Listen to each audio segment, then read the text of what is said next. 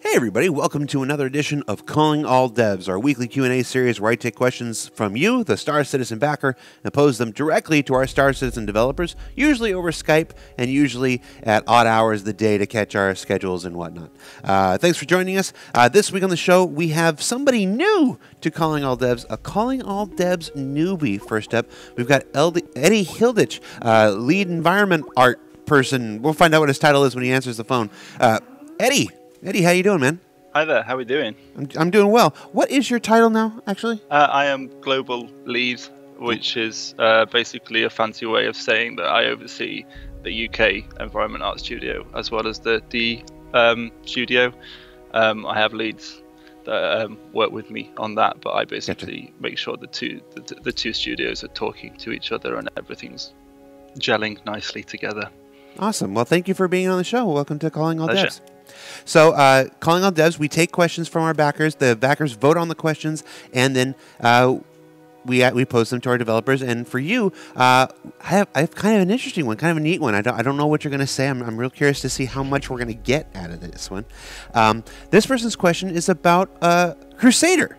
They want to know, how far along are we on Crusader? Do we just have a big blob and that's it? Have we done any work on Orison? What can you tell us about where we're at with Crusader right now? We're talking about two things, right? We're talking about Crusader, the gas giant, and we're talking about Orison as the landing zone. We have an initial white box for Orison laid out. That was just an initial sort of ideas pass to make sure, oh, maybe the shop's here, this is the medical area, this could be the mall. An initial sort of flavor pass and layout pass for Orison. So we have that. The bigger challenge, the much bigger challenge, is Crusader itself as a gas giant.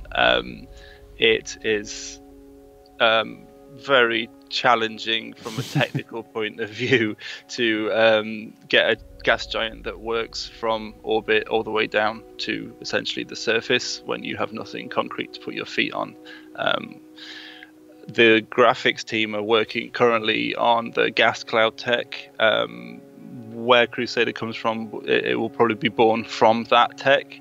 We're not at a stage yet where we can create an entire planet with that tech, but it is coming at some point.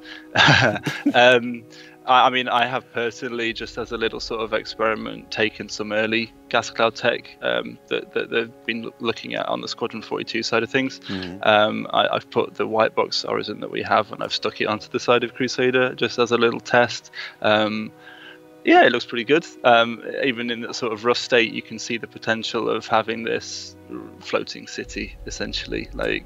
And it's very nice to fly around with the gas clouds being all this sort of beautiful soft volumetrics and stuff. It's very satisfying, but also incredibly rough right now. So we're not going to show any of that. Yes, of course, folks can follow along with the RSI roadmap that's available on robertspaceengineers.com. You'll notice that now that it goes out to Q1 2019, Crusader is not on the roadmap yet. It is still very early days in its development, but it's a planet that's maybe a little close to my heart with Cloud City and Lando, and I'm trying, Eddie, help me. We're getting there. We'll get in there. We're gonna achieve that dream. I have absolutely no doubt. All right, Eddie, thank you so much. I'll let you get back to work, man. Pleasure. Thank you. All right, take care. All right, thank you so much, Eddie. Moving just a couple rows down the office, we are going to designer Johnny Jasivius in Manchester, United Kingdom. Johnny, how you doing, man?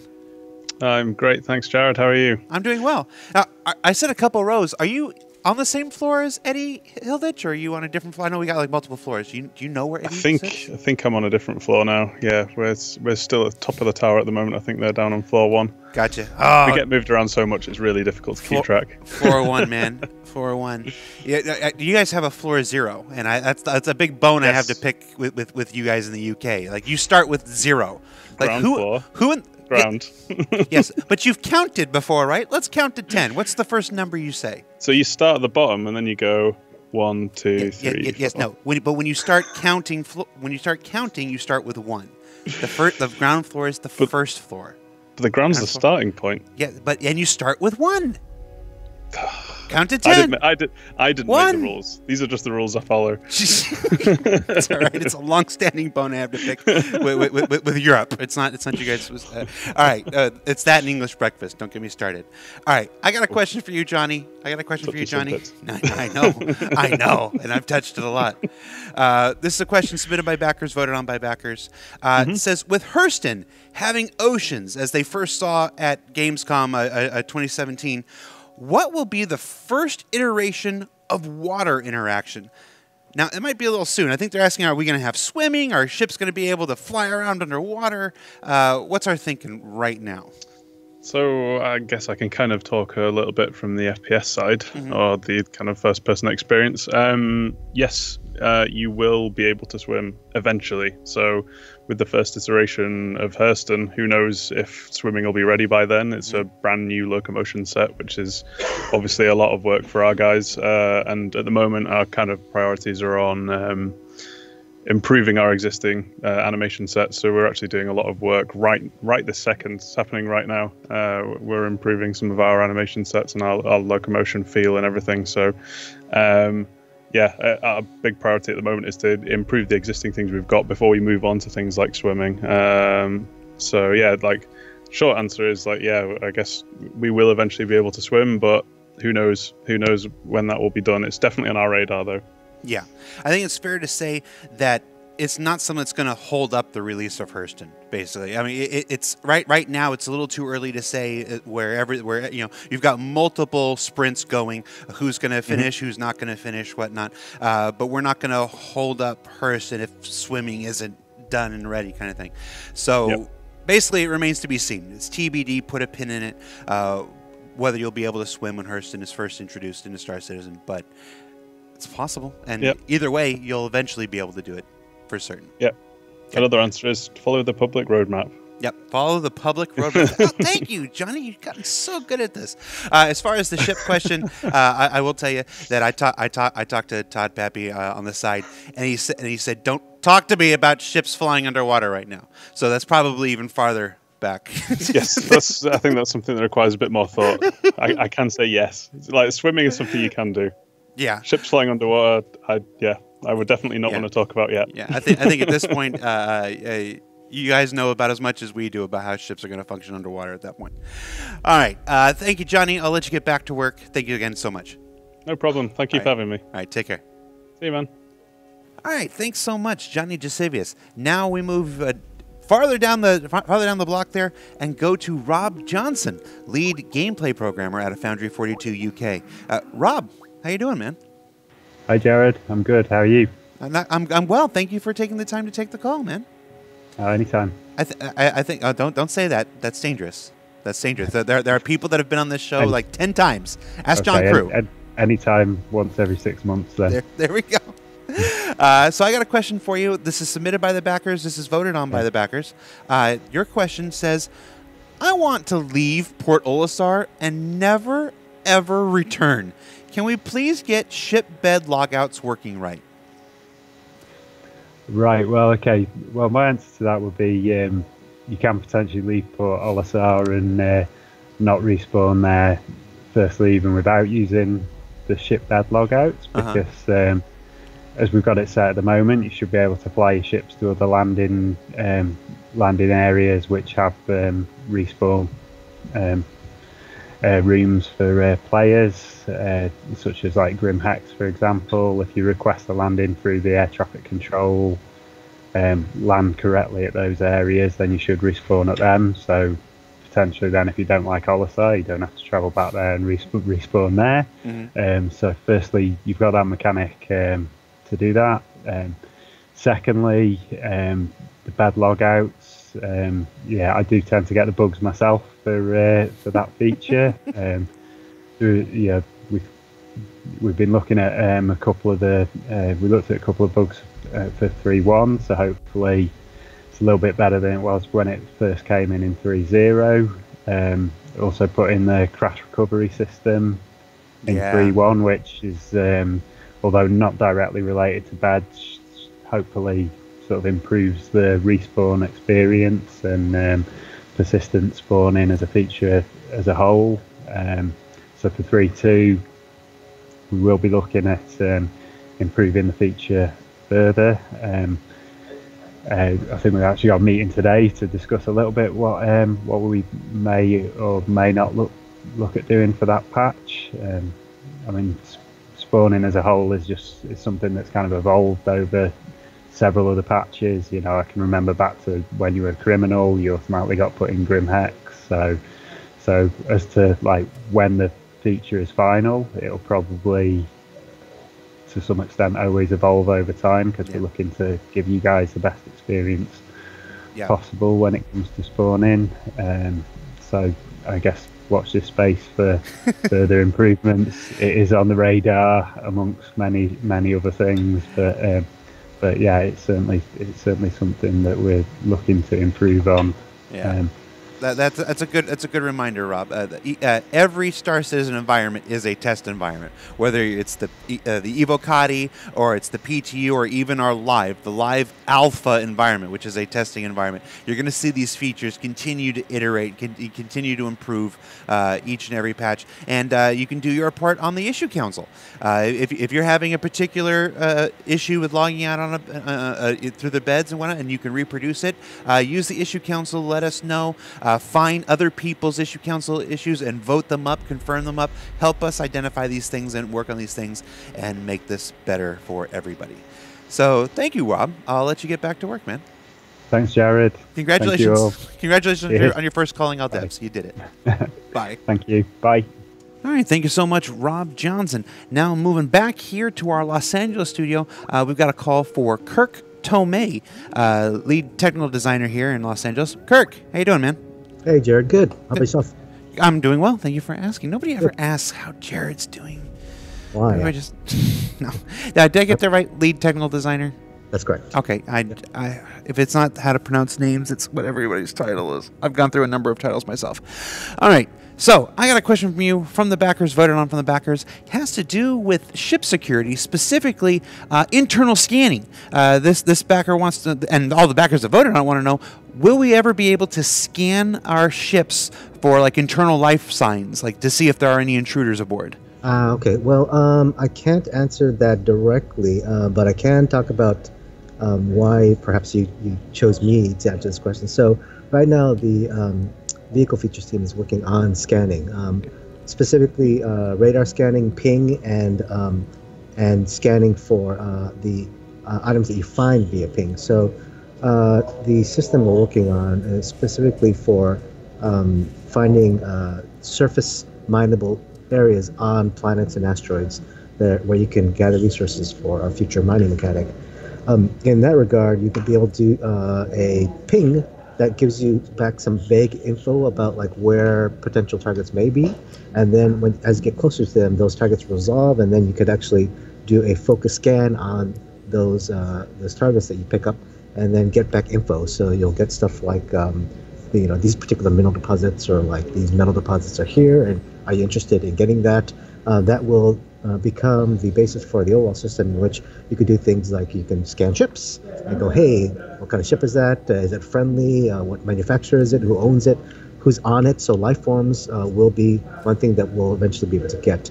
Along with that, I'm not sure if this particular team will be working on a system for security for ships, but if it does, I think the future of security will involve something in which you could do like a self-scan, and then you'll get back the same type of resolution for info about exactly what life forms are in your ship. So you can get back info about, like if you do a really short one, perhaps you'll get info about the number of life forms are on it. Then as you continue scanning, you'll get info about exactly who, what the actual individuals are, and then you could go to the list and maybe compare it against the manifest and figure out, hey, there is a bad guy on the ship, but better send security down to get rid of them.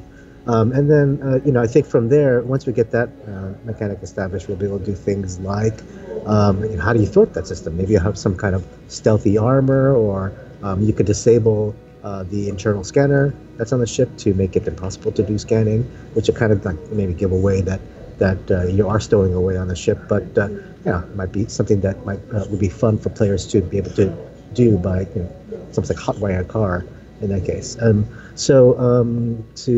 make a shorter version of that really long, I think what we'll do is we'll basically give you the ability to do the same type of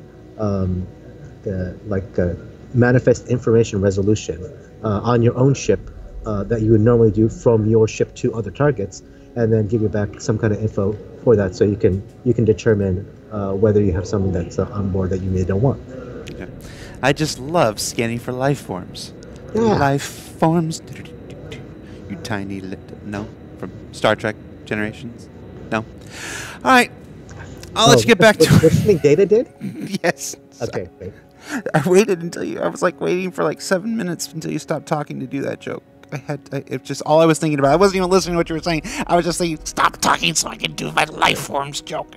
No, I'm kidding. Thank you so much, Kirk. As always, you deliver far more than I ever ask of you, so I appreciate that. Sure, no problem. All right, I'll let you get back to work. Thank you.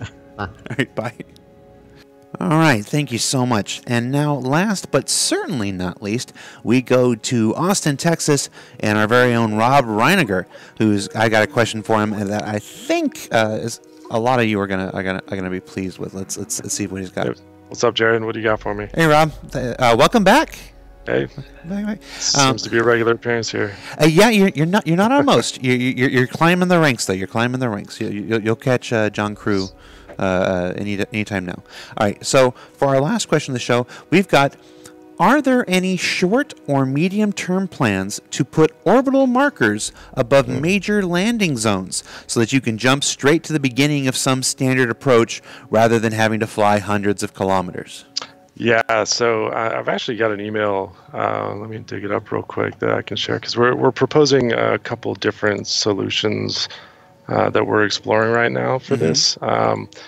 So kind of help explain. So this right here is kind of what we got at the moment, where we've got our 6 cardinal direction nav points around a planet, right? So you have to go to one of these points and then conventional travel down to the surface, which is not always a short flight, right? So one of the ideas is to have some sort of dynamically generated mesh around the planet that would create nav points, like at these green dots here on the mesh, where you could, quantum travel to a point that's closer, right? So you quantum travel to a planet, and then you could do another short hop once you're in the sphere of influence of the planet down to a location that's closer.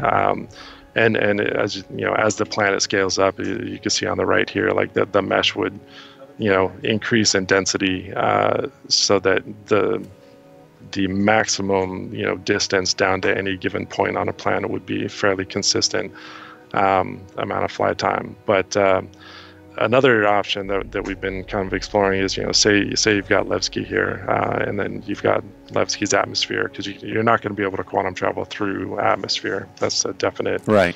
Never going to happen, right? But what we would do is we would put the arrival radius of Levski up into orbit, so that as you are, say, on the far side of the planet, you would be able to target Levski, and then we would spline, create a spline to the orbital, intersection above the atmosphere, and then that would allow you to still have your angular approach, descent down to the planet's surface, because that's something that we don't want to nosedive down to the planet, but this is some of the stuff that we're kind of exploring here. So we're definitely working on a few different solutions that we're going to see which way CR wants to go on this. But we've definitely got some stuff in progress, because we know it's an issue that nobody wants a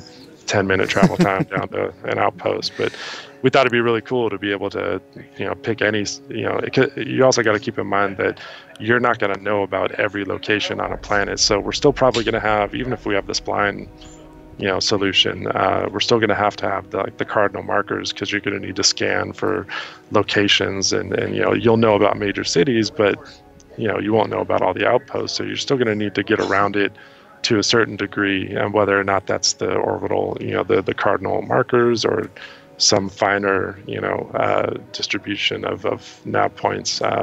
That's still kind of undecided at this point. But gotcha. Well, that sounds very cool. I love the idea of the spline thing. I do want to reiterate, of course, that no decision has been made on this. Yeah. Obviously, I saw the time step on the email. It's just a couple minutes ago when you said you just got an email.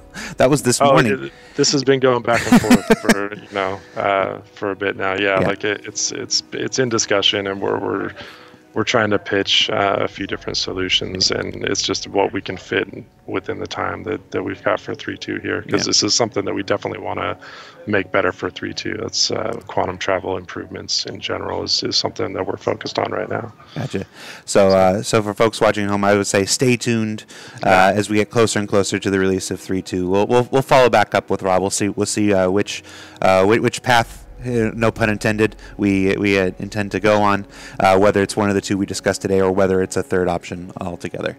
In fact, I think there's actually going to be a featurette at some point on the quantum travel and the quantum linking, and then some of the additional quantum travel improvements somewhere towards the 3.2 release date. So I know that's what I was saying. It's coming. That's what I was saying. It's coming. That's what I was saying. All right, Rob, I'll let you get back to work. Right on, Take it easy, man. Take it easy, man. Take care. Bye. See ya. Well, that about wraps up this week's show. Special thanks to Eddie Hilditch and Johnny Jasivius and Rob Johnson and Kirk Tomei. And finally, Rob Reiniger for taking the time to appear on the show with us. Remember, you can submit your questions for consideration each and every week up on the thread, up on Spectrum. And don't forget to vote. That's the two-pronged plan. I'm here every week. I say the same thing. You got to submit your questions. You got to vote your questions. And a special note on that: if you're wondering, like, hey, I submitted a question and it got deleted, or I submitted a question and it got a lot of votes and it got deleted, think about the content of that question. Remember the posting rules: one question per post. If you ask, hey, what about this and blah blah blah blah, and how is this going to work? Also, what about this? And they're not related. You're accumulating votes for two different topics, and that's cheating. So that's why that's almost always why that post got deleted. So please follow the posting guidelines. Please keep it to one question per post so that you can't skewer the votes among everybody else. So for Calling All Devs, I'm Content Manager for Global Video Production, Jared Huckabee. We'll see you next week, everybody.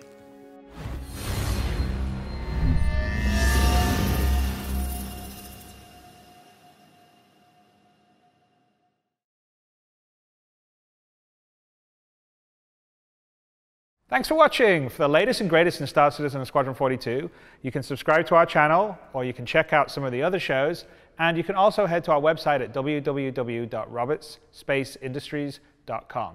Thank you very much for watching.